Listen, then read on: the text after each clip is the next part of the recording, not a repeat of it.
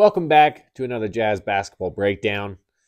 Just got done watching Jazz versus Nets. We obviously missed you guys. Jazz Hornets.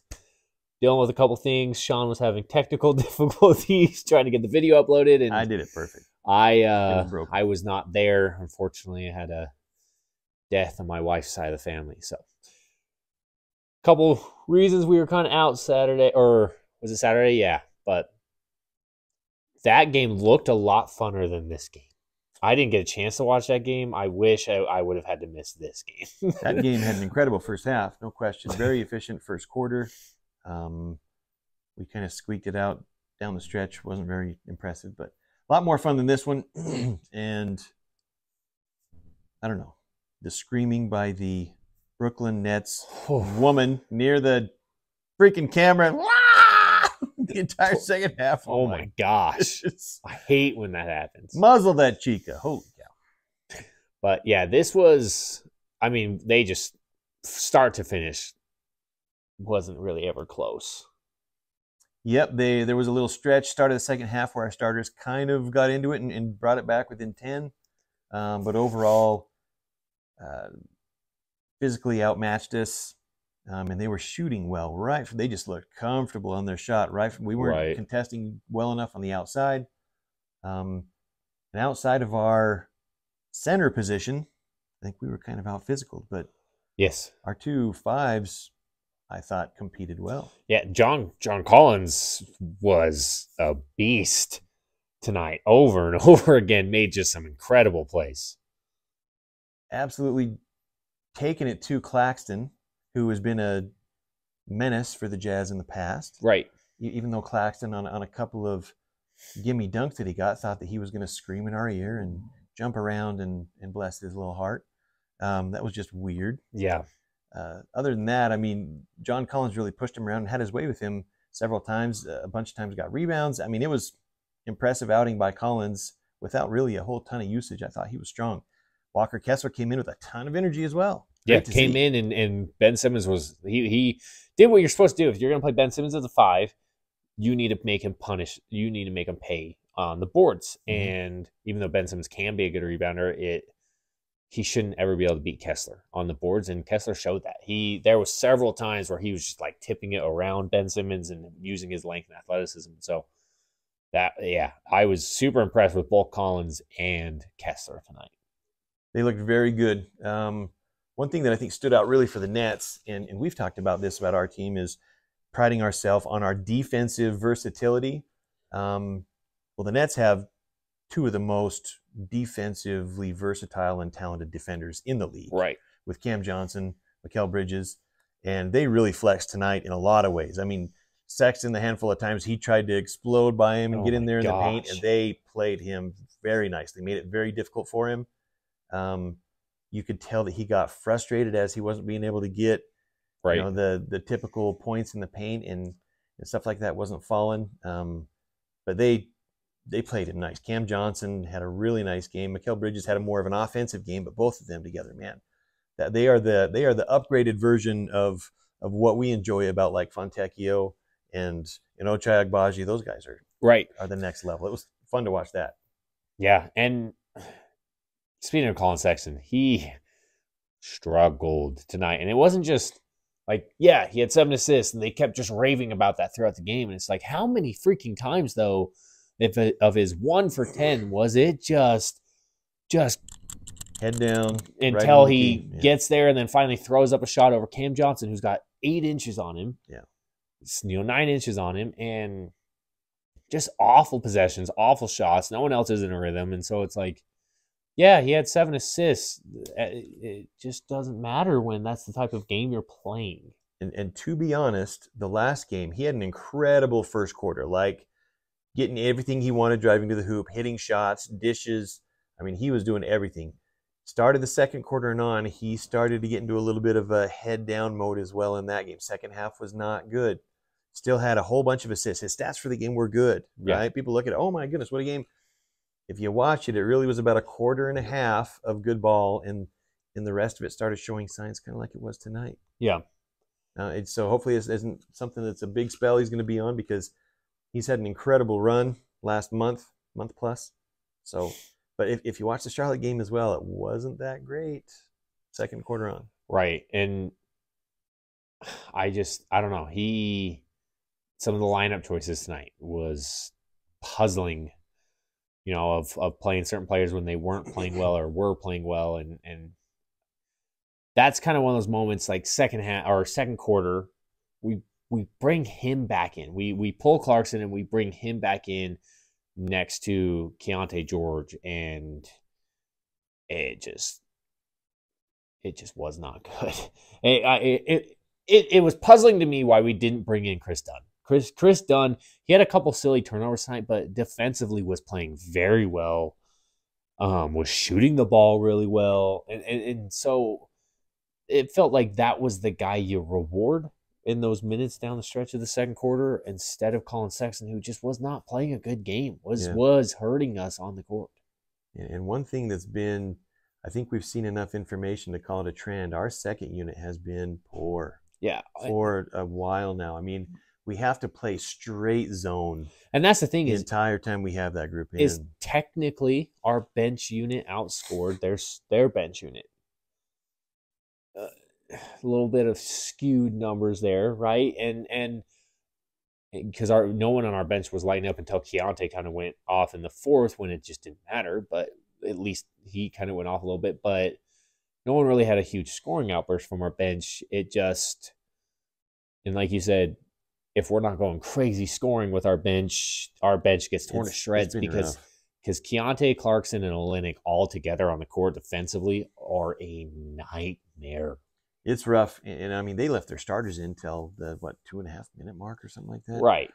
So it comes down to minutes played on that as well. It's been a number of games that our second unit, it feels like we've been losing ground. We have to play straight zone with them in. We've lost some of the efficiency. Olynyk seems to be in a real slump, a real downer. There's just so many times lately of just garbage, lazy basketball from Kelly Olynyk. Like his turnover he gets a rebound, kind of fights off a guy for a rebound, takes 2 dribbles, and then just like, ooh, behind the back, not really paying attention. The guy just comes and grabs it from him. It's like, did you just forget that there was a guy right next to you? Like, he really seems uninterested right now. Seems to be in a bit of a slump. I mean, it's the rough days in January of the season, but it seems to be extra rough for him. Perhaps, I have an idea.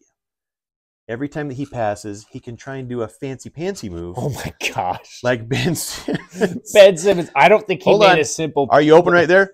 Nope, hold on. Yeah, I don't think he ever made a simple just like...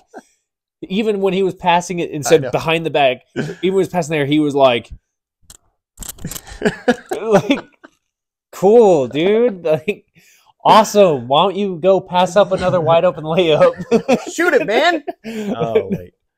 Yeah, that was kind of funny. We were laughing about that during the game, so maybe that'll help be a little pick me up for Kelly Olynyk. Yeah, Kelly Olynyk really struggled tonight, and it does make you wonder if part of kind of the stretch that we've had of Olynyk is because there's a lot of talk of, is he going to be here in a week? That's tough. There's no question. It would be tough on anybody going through that situation. You say they make millions of dollars, that's why they're in that situation, sure, but it still is rough on the player, the wife, the kids. It's stressful, right? Because you're concerned of where am I going to be going, blah, blah, blah. But at the same time, it's hard if you're knowing that to want to put your heart on the court for that team if it's pretty sure that you're going to be gone in a week. No question. Or 2 weeks, 3, right? I get it, but still, it has not been helping us. He did not help us on the court at all tonight. It's been a bit of a slump for him, and without having kind of an excellent offensive output from that group, which is what it's supposed to be, right? The Keyonte, Jordan Clarkson, Kelly Olynyk, and then a couple of defenders with them. Yeah. If we don't get that excellent offensive output, it's really tough for us to gain any ground when that second unit's in there. So. Yeah, and then. Kind of switching gears a little bit to Lauri Markkanen. He went 4 for 12, I believe, tonight. Scored 2 points in the second half. I think he scored 4 points outside of the first quarter. And it's just, I'm at a point where I'm so sick and tired of hearing Holly Rowe or Bowler Jack or whatever, people just being like, oh, well, you know, this team is just, they're just making it really hard for them to get him the ball, or just playing really physical with him and stuff like that. And yeah, that is part of it.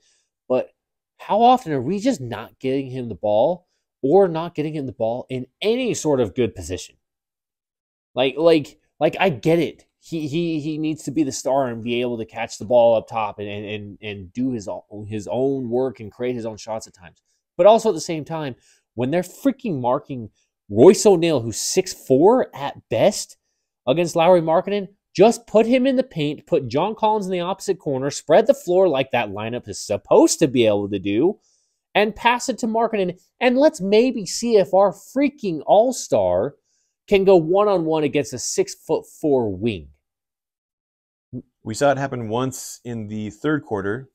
The other team brought a triple team. Yes. The ball swung around, 3-point shot. We ended up with a wide open shot after a couple passes that Markkanen started. Right. And that's what happened every time.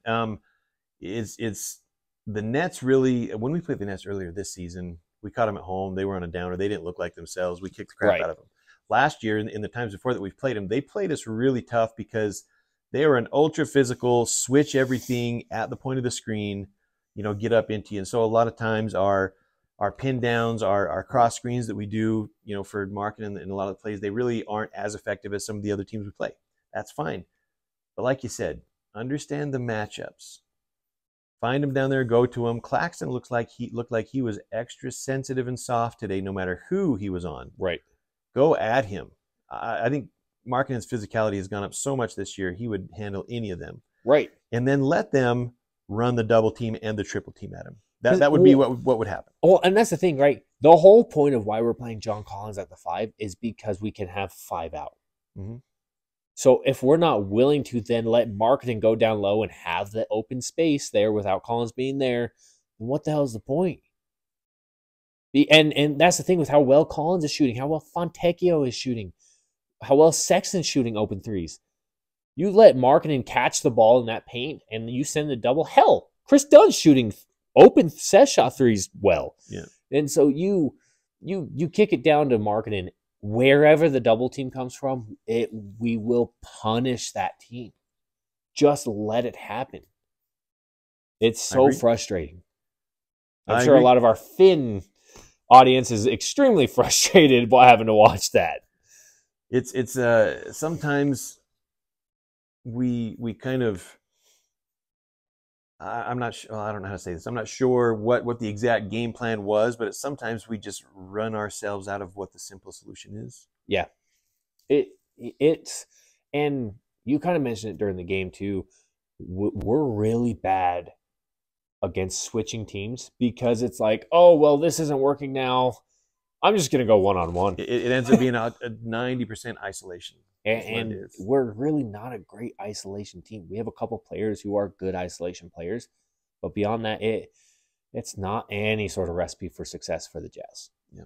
So anytime we play an ultra switching, physical, get up into your team, we should be looking for the matchups because against a team like this tonight, we do have matchup advantages. Yes. Especially at our 4 and 5 position where we start, right? So that's what I would prefer that we would hunt in that situation and move the ball, play the spacing game, which sometimes we really struggle with. Sexton seemed to like really struggle with his spacing tonight. He kept running to the ball all the way across the court. Better spacing, better understanding of matchups instead of trying the screen game when you have a team that's just going to switch every encounter. Yeah, it seems to be something we don't really work great off of. Because here's the thing, too, is if you really watch it, there's several times because of the way our pin downs happen and stuff, the way Markkanen will come and set a back screen and come through and then go to post up. There was a couple times he sets the back screen and Clarkson or Sexton or somebody, one of our guards, they run behind him, they switch it. That guard then just kind of hangs out in the paint right there for a bit and then goes and gets the ball. If they just clear out with it it is a wide open dunk for Lauri Markkanen every time because the guard, the switch happens and they follow the guard. If he just keeps rounding to the corner and you've got the ball in Keontae's hands or Chris Dunn's hands, it's a freaking wide open layup every single time for Lauri Markkanen. We didn't look for that one time, and there were several times when it was available. And one thing that I noticed that Brooklyn did, and to their credit, they did it well, is as our ball handler up top, and I saw it happen with Sexton, I saw it happen with Fontecchio, is they would pressure that ball handler big time, and instead of being able to handle that pressure and still scan the court with their eyes, we were turning our back. Right. So we missed with some opportunities for that, and that's just good aggressive pressure on the ball. That's one of the keys to stopping easy entry passes and ideal windows for teammates making their cuts and stuff. I was going to bring something up. I freaking blanked just barely. I talk a lot, dude. Sorry. I'm sure I'll think it was super important. Yeah, it was just an overall frustrating game. And I don't know about you. I don't know about you guys. I am so sick of watching how many just lazy, uninterested, zero effort, loose ball plays by Clarkson and Olynyk. The amount of times that those guys will watch a ball just kind of right in front of them and they don't give any sort of effort for it or anything like that is just frustrating. Like Will Hardy talked about it. You know, he quoted quote from him tonight is, "We are not as good as teams people have been saying we are the last month, and we're not as bad as we were the first month." Which, sweet, that makes us about a 500 basketball team. And if that's the case, why are we still have either not traded these veterans who are not going to be here in a couple of years anyway, or started playing some of our young players more, playing the right matchups, playing Keontae with Chris Dunn, Keontae with Agbaji at the 2 and Markkanen at the 3, or Taylor Hendricks some minutes. When he finally got a little bit of playing time defensively, he was every bit as good as any wing on our team, and the offense will come. He's a great 3-point shooter. And then, so I don't know. I'm at a point where it's like, give me the losses. I just want to freaking see some development in some direction with the team. Yep, and that is what I was going to bring up, was the Hardy quote. So good job. Good work. You talked yourself all the way back into what I was going to say. And I agree with what he said, right? I agree. Yeah, I think we were burning brighter there for a bit than what our real level was. We talked about that. Exactly. And at the start of the season, we were much worse than what our actual level was. And so as we're figuring out what kind of a team we are, right, this comes around to that kind of discussion like you're bringing up and talking about there is, what is the purpose of this season then, and what are we trying to do, right? Right. I think that with some luck and bounces of the ball, that we could be a play-in team and have a possibility to maybe get a playoff series out of it. Which would be great experience. I don't think that it's worth the squeeze. The juice isn't worth the squeeze of playing our veterans heavy minutes and having our youngsters sit down, which is the point you were making. I would like to see much more Keontae with starter level players around him. Doesn't mean he has to start, but I would like to see kind of a different sort of rotation and subbing patterns where he comes in and has some time to play at the 2, or play at the 1 and have Agbaji there with him, or have Chris Dunn, like you're saying, and have Markkanen and John Collins out there on the court too, or Markkanen and a Kessler. I would like to see him get those kind of experiences in more spells during the game. Maybe we'll see that after some moves before the trade deadline. We got like a week and a half, I think, for the trade deadline, which is coming up. I mean, I believe trade deadline is the 8th. So a week from Thursday. Yeah, so we'll see. And I think that Danny Ainge and crew are going to wait till the very last second. It's what they do. Right. Piss me off for another week and a half. I mean, last time I think that they got the deal done with an hour to spare. Right. Yeah. So that's probably going to happen. But it makes you wonder and question, okay, what level of team are we really? And we've got some tough games coming up, man. Yeah. We've got some rough ones. Back-to-back tomorrow going into New York.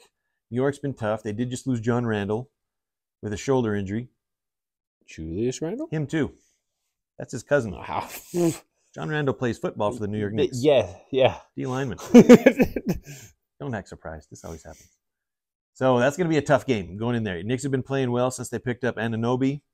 So that'll be an interesting one tomorrow. But we've got some tough games coming up where we could easily slip below 500, out of kind of the play-in level.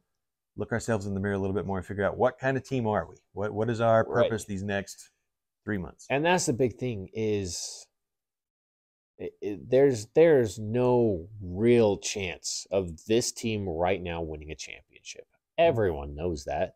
So why are we playing Clarkson 34 minutes a game? Why are we playing Olynyk 30 minutes a game? It doesn't make sense because even if they aren't traded in the next week and a half, they're both not going to be here when this team is ready to run a championship run. And so that's fine. They're good players and they're on the team. They should be playing minutes, but they should not be playing heavy minutes. Allow us to kind of, allow to tinker with those minutes to play some of the young guys and really start the development process. I understand playing John Collins heavy minutes because him and Markkanen need to have really good chemistry together if they're going to continue that. That's why Keontae needs to play with them. And same thing with Kessler and Markkanen, and maybe even I would like to see sometimes running a Kessler, Collins, Markkanen lineup and go to that at times, to start working on things and working to see if it's ever going to work. If it's never going to work, then at the end of the day, the worst case scenario is we have a pretty damn good 1-2 punch starting center, backup center. But yeah, I'm ready to see Taylor Hendricks. I'm ready to see him with good minutes with good players. That's the next step that has to happen. Has to, in my mind, at least. There are many Jazz fans that want to try and win whatever games they can, and those are kind of the different opinions out there. But that was I seriously had someone at work seriously say that. They were like, "Why not just write it out and get as many wins as we can this year? And if we get a playoff run, it'd be fun." And I'm like, I don't give a shit about it being fun. I want to build a team that's trying to win a championship. That is so much of just a loser mentality of let's just try to go play one playoff series and have some fun. Give it a good old college try. Yeah, where literally every NBA front office calls that NBA purgatory. Yeah, and so it's like, no, we don't want to be there. I would rather miss the playoffs altogether this year, develop players in the right positions. Chris Dunn's timeline is a perfect backup point guard in a few years when we're ready to make that run and Keontae is maybe ready to take that step or whatever happens there. But worst case scenario, he's a perfect backup point guard to run your bench unit on a championship level team. And so at a league minimum, his minutes actually don't make sense because he's barely playing. He plays the start of the first quarter and the start of the third quarter and sometimes closes out the game. That's about it. He should be playing more minutes than he's playing. Realistically, the sub that happens in the second quarter should be Clarkson out at like the 8-minute mark for Chris Dunn and let Chris Dunn and Keontae play together. And then you bring Sexton in with like 5 minutes left. Especially because he's a facilitator. Yes. And if he's going to be playing with those young guys, right? Yeah, he's not only a great is he playing fit well, next to them. He elevates every player around him that way. Yeah. So it's great positive assistance for young players that need confidence, that need that for sure in their journey. So I agree. That makes sense. Once again, we talked about guards pairing together, avoiding the Clarkson-Sexton backcourt, avoiding the Clarkson-Keontae George backcourt. Even Keontae George and Sexton is a little bit rough. Even though sometimes they can make some plays and do some things, overall it doesn't quite fit, which makes you question some things about what players, even if they're putting up good numbers, are a fit long term on our team. Right. And that's one of the questions I have about Sexton. I love that dude, and the things that he's doing are amazing. I just struggle long term. If we believe that Keontae George is our ball handler, our one out there, do we think that him and Sexton next to each other is a pairing that has championship basketball written over it? And I don't think it does. I don't either. Even though I think Sexton is an awesome player, he's doing some incredible things, the way that he's been coming along this season. And he's burning hot right now, has high trade value, has a team-friendly contract, all that stuff.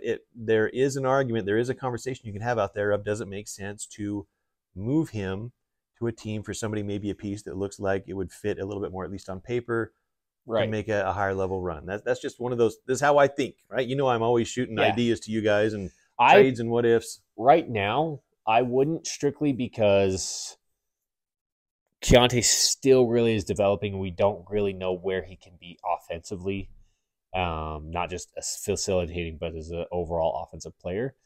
I still am in the mind that I think Collin Sexton is a great six-man on this team. He's just better than any of the really other twos on the team right now. Yeah, and I mean, he has turned it up since we've been starting him. The numbers have been crazy. And damn, what a great fit that would be if we either play Agbaji or bring in another two, or off trade like Quentin Grimes has been discussed or whatever like that, to just flip flop and put Keontae. If you make that decision, but put Keontae in the starting lineup next to a two, and then Chris Dunn still is next to Collin Sexton and is a really good fit next to Sexton. He is a good fit with Sexton on that bench unit, and that makes our guard bench unit freaking dangerous. The part that makes me question it is how high he's burning his market value. No, I get it. I understand at this point of if making he's really that trade. Yeah, I know. I get that. You can make the argument. Doesn't mean that argument's always right.